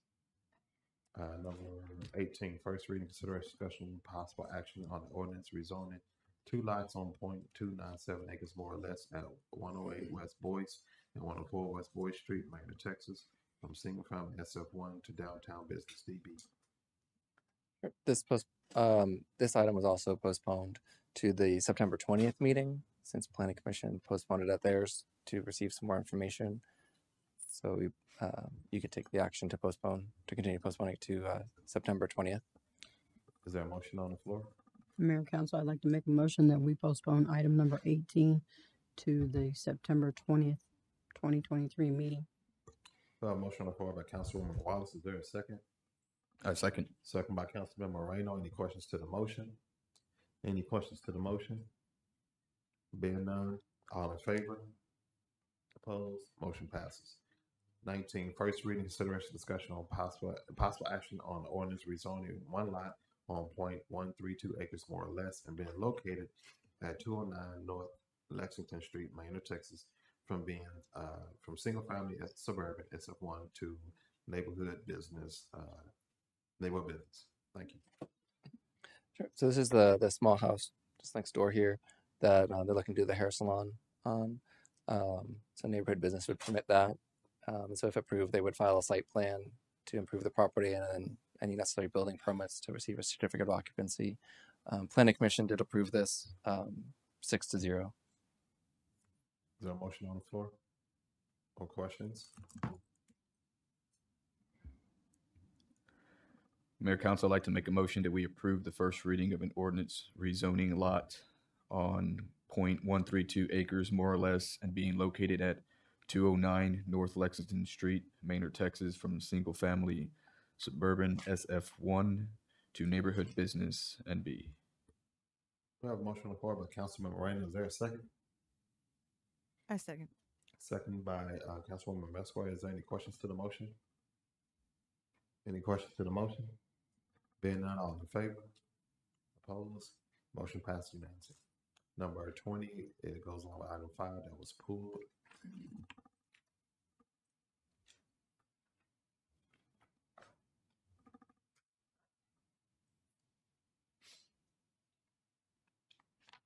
go. 21, consideration, discussion, possible action on a short form final plat for one lot on 0.23 acres more or less being located at 707 Bastrop Street, Manor, Texas, with variances to allow for 40-foot lot with 20-foot front setback and 5-foot side setbacks and 10-foot rear setback with a depth to width ratio of 6.251.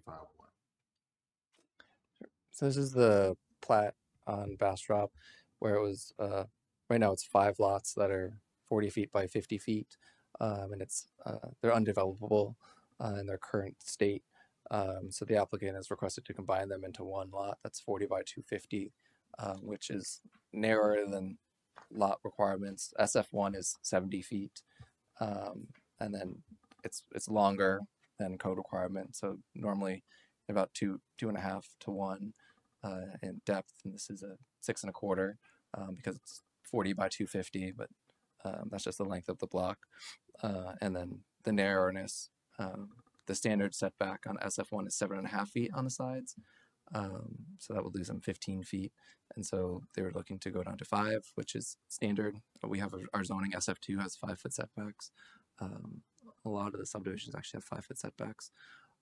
So it is a common amount. And Planning Commission also, as part of their purview, they do setback waivers. And so normally on other lots, we do them all the time. Pretty much anything that gets built here in town, Planning Commission will do a setback waiver to do 5-foot setbacks. So that's a very common request, but with this being a plat, it's part of the plat process, not do a setback waiver. But staff is recommending approval due to the hardship that would be imposed if it wasn't approved. They couldn't develop it. Their only recourse would be to sell to the adjacent property, or the adjacent property would have to buy theirs, which is a pretty substantial hardship. Planning Commission did deny it. Again, they were concerned about a precedent that being set, but this is a very unusual circumstance. This property has been existing for 40 years, maybe even back to the 50s. They just had the deed that went back to the 80s. And so, yeah, they were concerned about setting a precedent and then what it may impose on the other properties, which the other property, when they develop, they may need variances, but they'd have to determine that at the time, and those would also be supported. I mean, this is again an unusual circumstance that other properties really couldn't claim. Someone couldn't come in and create this lot now. You know, it wouldn't be approved. So just by approving this lot doesn't mean going forward other people could do it. It's just sort of a circumstance that we've had for at least 40 years, maybe longer. And again, it's undevelopable without the variance. But with Planning Commission's denial, it does require a supermajority, so it does require 5 affirmative votes to be approved. All right, council. Questions or a motion?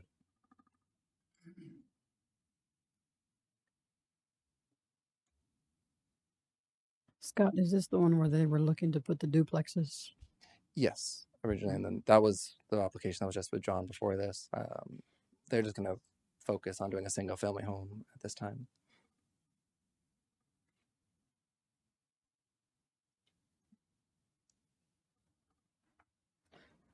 Mayor Council, I'd like to make a motion that we approve the short form final plat for one lot on 0.23 acres, more or less, and being located at 707, wait a minute, am I reading the right one? Yeah, okay. Bastrop Street, Manor, Texas, with variances to allow for 40-foot lot width, 20-foot front setback, 5-foot side setbacks, and 10-foot rear setbacks in the depth to width ratio of 6.25 to 1. We have a motion on the floor by Councilwoman Wallace. Is there a second?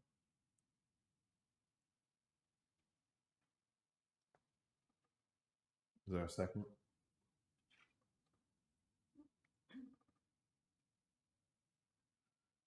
We have a motion on the floor by Councilwoman Wallace. Is there a second? Remind council if there's no second, if the court is silence, the motion dies.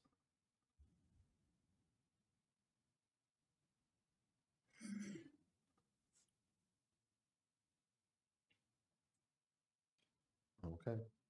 Motion dies. Is there another motion on the floor?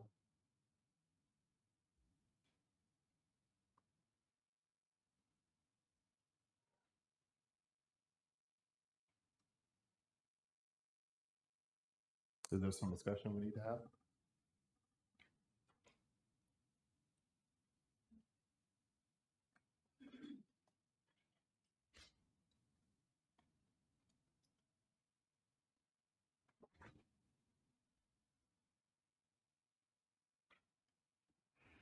I would like to make a motion that City Council do not approve the short form plat for one on 0.23 acres more or less and being located at 707 Bastrop Street, Manor, Texas, with variances for 40-foot lot with 20-foot setback and 5-foot side setbacks and 10-foot rear setbacks and a depth to width ratio of 6.25 ratio to 1. We have a motion on the floor by Councilwoman Hill. Is there a second? I second. Good. Second by Mayor Pro Tem Hill. Any questions to the motion? Is the reason for denial because of the planning and zoning? I was looking at the well, I did have a question that would have went with that, and I guess I was just wondering if there were any other homes, single family homes that would be similar to that we already have in our area, or something that would be similar, I guess, in the coming space, because it would be different, like separate. I mean, I guess with lot size, with, and I'm only looking, and I guess the only other reason, because since I don't have the single family looking of it to assume, so I'm only looking at what it was before and just imagining it as a split in half, one person. Mm-hmm. You know So what I mean? there are a lot of 40-foot wide lots already in the city. This would be a larger lot than those. Like I said, Village Manor Commons, Bell Farms has 40s, Shadow Glen, all of Stonewater. And this property would be bigger than those because those lots are like 40 by 120, 125, 130. This is 40 by 250. So it's actually substantially larger than what you get in the subdivisions when they do 40-foot wide lots. And I guess moving with that, and I think you said it, that this still goes along with how the layout is supposed to be or is looking to be in that area. It's further out past that downtown business space according to our comprehensive plan, right? Yeah, it's just in the sort of in the neighborhood area. Okay. So there wasn't plans for any, or at least on the comprehensive plan, like downtown mixed use or anything like that. It's just neighborhoods meant to be single family, 2-family, townhome kind of units. Okay. And so would that make it stand out more because it'll be the largest lot in the space? No, there are bigger lots. I mean, in terms of their configurations, I mean, right near it is the Bloor House. That's an entire city block. It would just have a long backyard. That's all it really would be. Those were my reasons.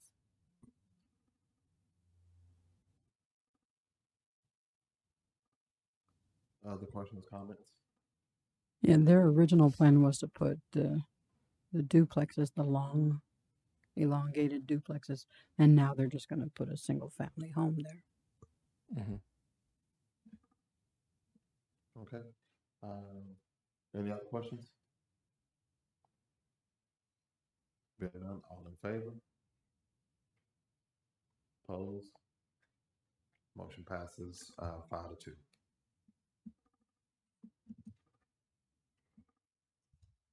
Moving right along. Number The mo- 22. Just to make it clear, the motion passed to fail, to That's not passed. approve, to Passed. deny. I'm sorry. Yes. Pass to deny. Sorry.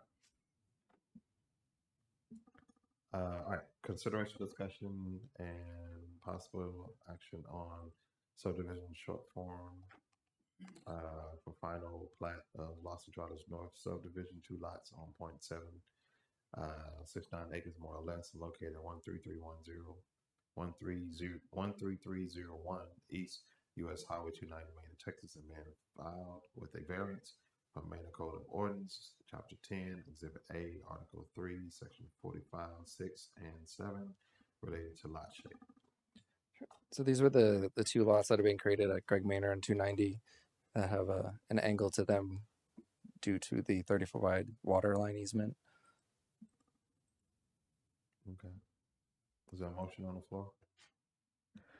Mayor Council, I'd like to make a motion that we approve a subdivision short form final plat for the Las Entradas North subdivision, 2 lots on 0.769 acres, more or less, and located at 13301 East US Highway 290, Maynard, Texas, and being filed with a variance from Maynard Code Ordinances, Chapter 10, Exhibit A, Article 3, Section 45, 6, and 7, related to lot shape.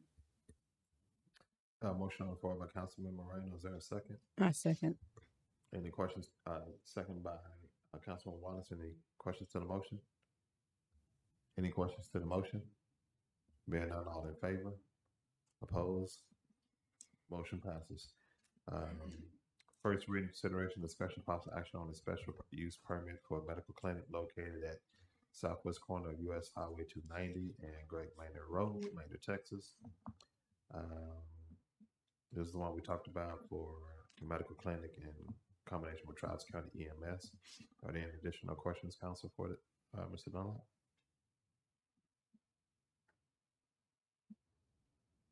If not, I'll entertain a motion. Mayor Council, I'd like to make a motion to approve the first reading of a specific use permit for a medical clinic located at the southwest corner of U.S. Highway 290 and Greg Manor Road, Maynard, Texas. Motion on the floor by Councilwoman Wallace. Is there a second? Second. Second by Councilwoman Weir. Any questions to the motion? Any questions to the motion? Being none, all in favor? Opposed? Motion passes. All right. 24. Consideration, discussion, and possible action awarding a bid for plan review and inspection services. Yes, sir. Sure.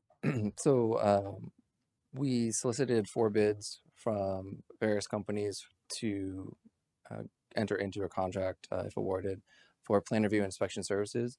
Right now, the city, we have a contract for inspections with ATS, and they do about 30% of our inspections.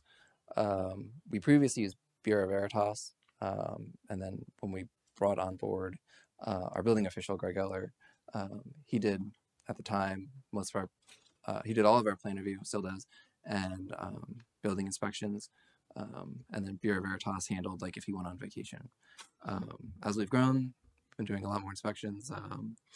We obviously created positions for 2 inspectors. 1 has been filled. We still have an open position for 1, but we did switch from Bureau Veritas to ATS. And initially, the plan was to use them also again when Greg was off or we needed on-call or inspection services. But with the growth we've had and that we're short an inspector, they handle about 30% of our inspections daily. And it's been fine. They're a fine company, but again, as we're growing, we're getting larger projects that are coming in, specifically multifamily stuff. And as Manor Crossing is coming in, all those large commercial users, and all the interest that we're getting from industrial, plan review is beginning to take up a lot of Greg's time. And because he's also an inspector, there's just not enough time. And so there's also an open position for a plans examiner, which we really haven't gotten anyone applied for at this time. And so we're looking to enter into a new contract with another company, or ATS if you were to award it to them, but a larger contract for plan review and inspection services. And so we went to Bureau Veritas, ATS, Safe Built, and AOCA, who will provide those services in this area. And our recommendation is for Safe Built. They had the best cost for plan review and inspection services when those were combined. So the intent would be for whoever's awarded the contract that they would be given a project. So once it comes in and we create it into a permit, they basically get it for plan review and inspections. Because all of these companies do just plan review or just inspections, and then some of them have varying rates. If you do both, but Safe Built was the best in terms of cost for plan review and inspection services across most project types. They also have a standard turnaround time of 10 days when they get it, 5 days on resubmittal. And one really nice point was they do pre-submittal meetings at no cost. The second lowest applicant or submitter was AOCA, but they have a cost for their kind of pre-submittal meetings. So Safe Built doesn't. They'll bring in their code professionals and meet with applicants prior to submittal, which is a very nice benefit. But yes, if you have any questions. And then the recommendation, again, since this isn't awarding a full contract, this is authorizing staff to enter into a contract and then for the city manager to execute. After legal review, yes. It's out there, but contract review by legal. Well, how would we know that y'all not entering in a contract that costs too much money? So the cost is based on the amount of projects they use. So they provide their fee schedule, which I combined into a table, which shrunk. But was there a cap on the last one? No. No. Okay. So just as the services are needed. Mm-hmm. Okay. And then hopefully, as we get on another inspector and a plans examiner, this service can drop to really only as needed. Like if we get a really special project that comes in or something that we're happen to be overwhelmed that month, they can take on that one project. And all of these companies are aware that we are trying to become fully staffed and be less reliant on their services. So they know that the amount of work they can see will fluctuate. But at this time, we would anticipate using them for pretty much anything that isn't, a single family or like a duplex kind of small residential. So all the commercial and industrial and multifamilies that we're getting. Okay. Questions on motion?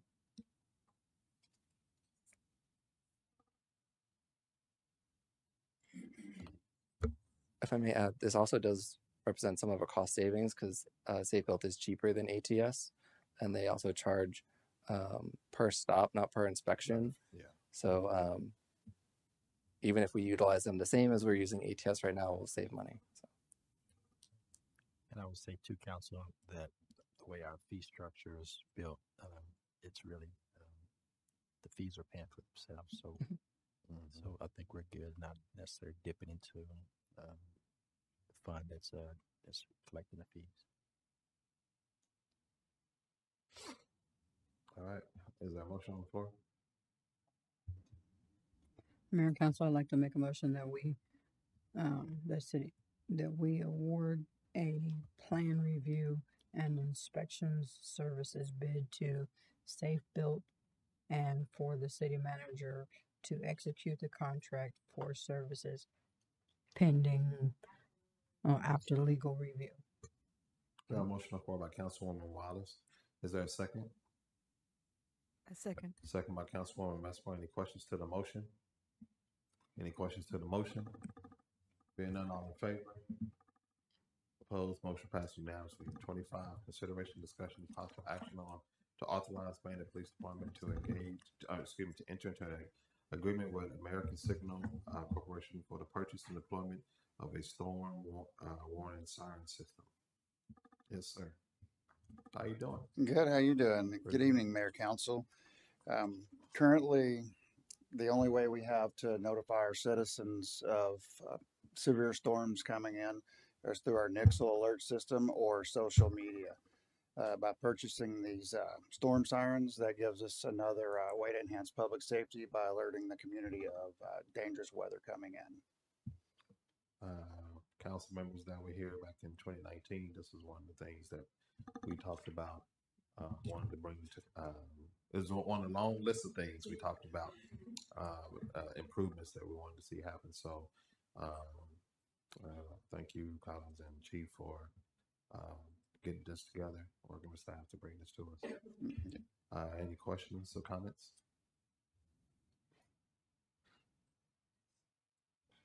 My only question is, maybe I missed it. What's the time for installation? That I do not know, Mr. I Moore. think they had indicated 12 weeks. So I think that'll get us around Christmas time. It could be sooner. Like I said, I think with all the storms we had prior to the summer, you've seen a lot of tornado activities around the country, and like you said, you've asked, you've inquired, and we thought just timing wise, even during the budget process, we had mentioned to the budget committee, this would be one of the things we thought the citizens would see, that why wait and then be an afterthought.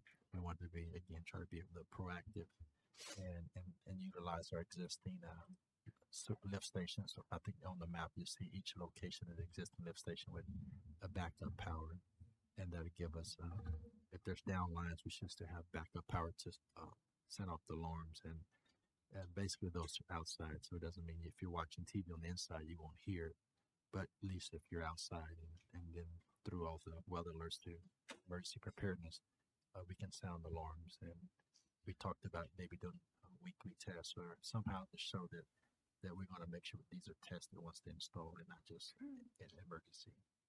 We'll develop that protocol so people won't think there's something coming and do it at either high noon or somewhere. It's not just in the middle of the night. So we'll get that all established once they're installed. Would also like to add, if something does, they can be activated through NOAA. If they put out a weather warning for us, they can automatically be activated. Or if our patrol officers and supervisors are out driving around at night and they see something, a tornado come down and it hadn't had time to hit NOAA yet, the patrol supervisors will have the ability to set it off immediately also. Okay. It seems like those two are kind of close, and just out of wondering,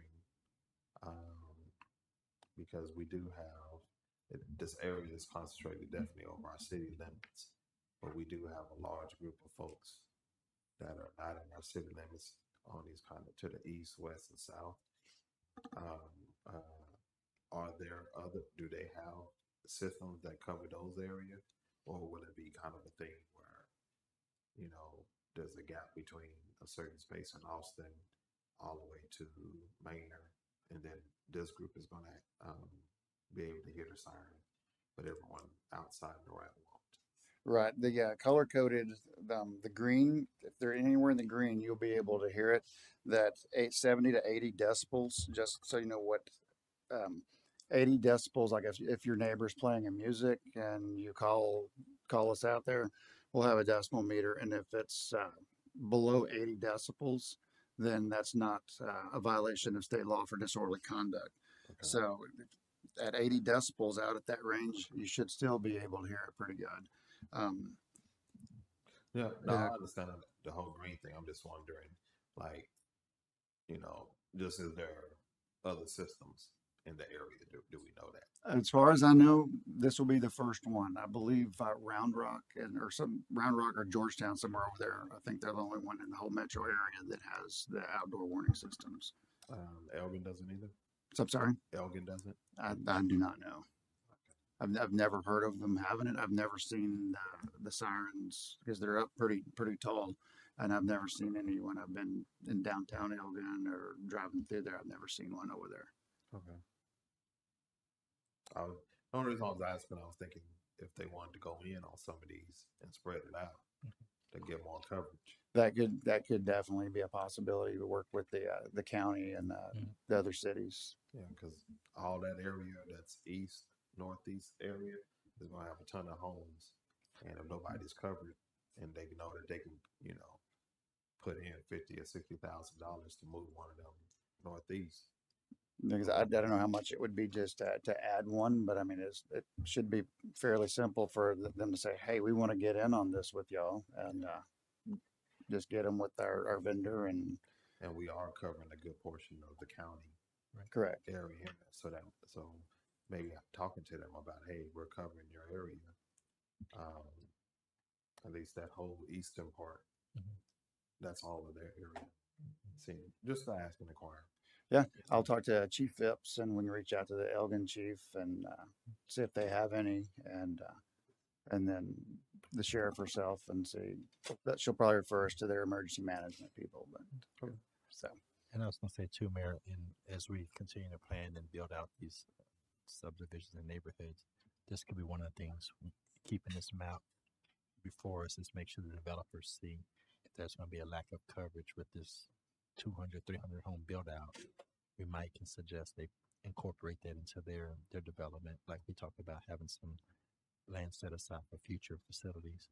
We can make sure there's a designated area for a siren to go for that particular neighborhood that won't have that actual coverage that you're seeing there.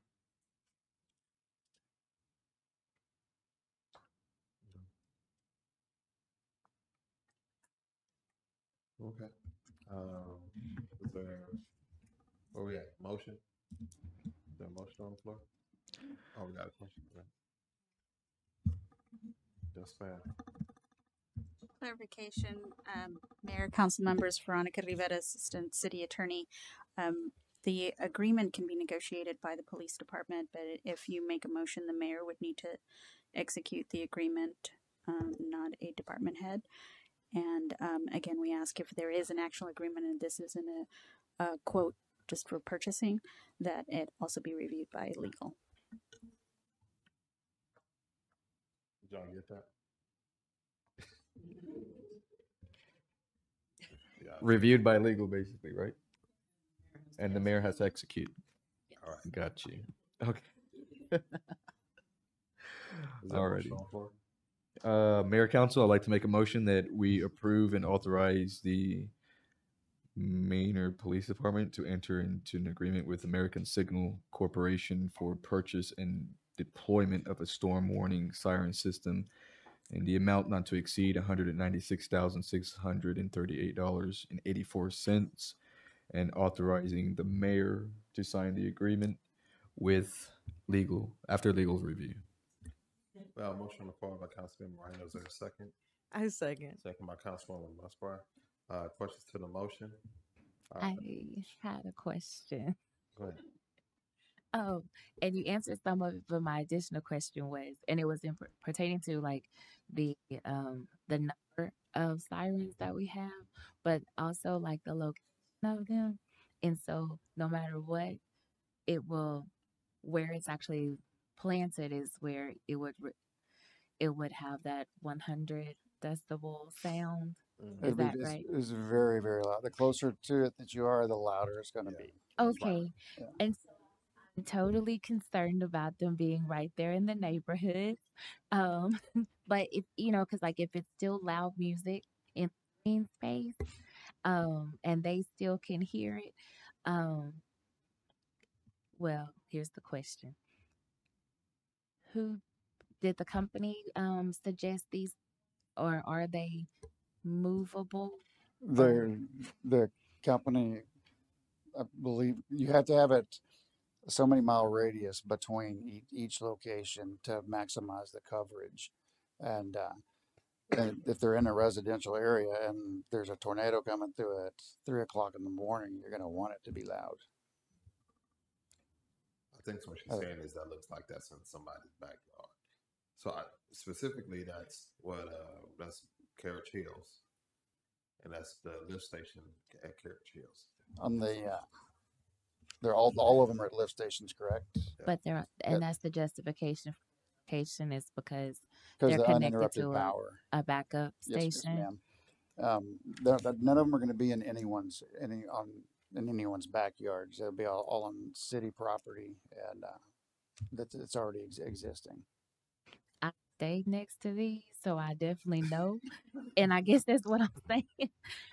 It's definitely a wake up call you don't want to hear, but then also being vicinity of it is not that bad. But I understand what I'm saying is a concern, but it's clearly nothing we can do about it because we don't have lift anywhere else or backup powers anywhere else. Okay. You gotta speak with earplugs. Sorry, I misunderstood your question earlier, but I understand it now. So. You do? Okay. I was just trying to feel for the residents that will be in this area and why they're so close in some areas, knowing that they'll still be able to hear it.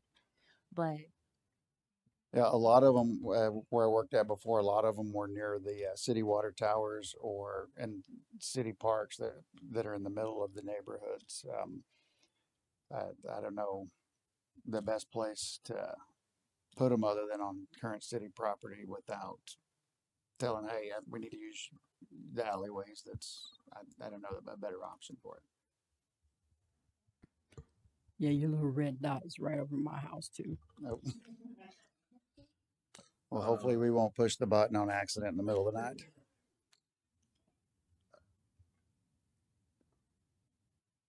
Any other questions? my only last question was the beginning of installation. Do they all have to go up at the same time, or could they be over that 18-week period? Like there's one or two here and there.